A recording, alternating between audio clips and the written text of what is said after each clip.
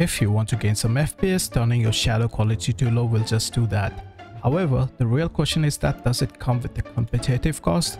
Shadows are actually bugged and the same settings can get very different results, and it gets even more complicated. I went through some research work so you don't have to, and I was surprised to find out the answers. And so will you. And more on that after a word from the sponsor. Do you want to sell your CS skins for real money? Then check out the sponsor of this video, sellyourskins.com. The best place to sell your skins instantly. Sign in with your Steam account, select all the skins that you want to sell, and select any payment method to receive your money instantly. The site offers PayPal, bank transfer, Revolut, crypto, and many other payment methods. You can also get an extra 5% bonus if you enter my promo code COOK. Use the link in the description. So first, no questions asked, this setting should be same for everyone. That is, your dynamic shadows should always be set to all.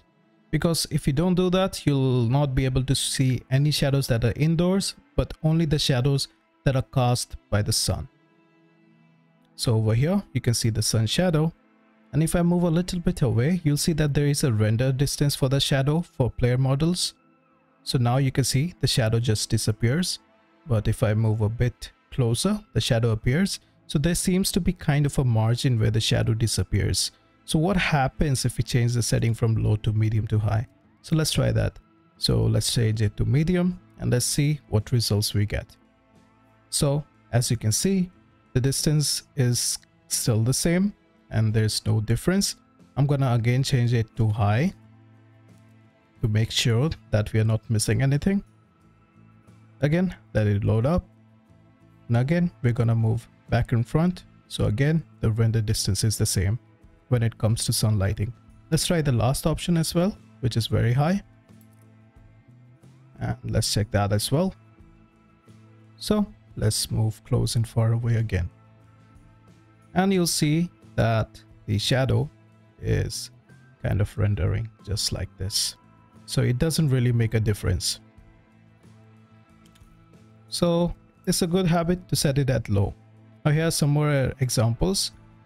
You may not be able to see, but these are actually two different images. So when I'm moving my mouse from left to right, these two images are overlapping on each other and you can't even tell them apart. It looks like I'm just dragging my mouse over the same image. Same concept here. So you can see that it basically makes no difference to the shadows other than the pixelation. However, the indoor shadows get a little bit frisky. So you can see the render range is quite less. So if I move away, it's quite less than the sun range.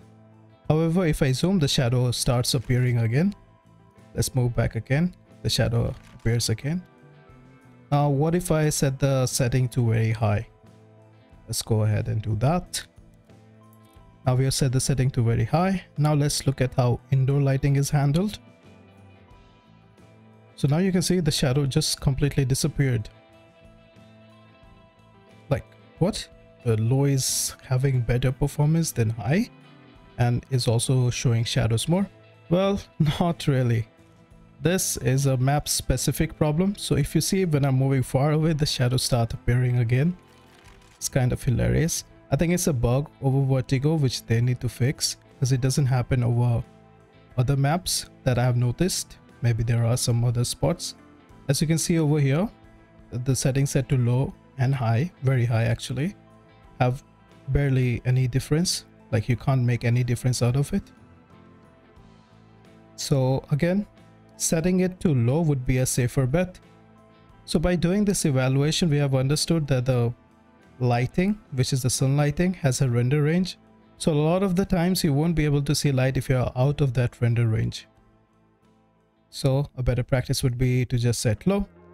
Therefore, how much frames or optimization are we going to get? So I conducted some benchmarks.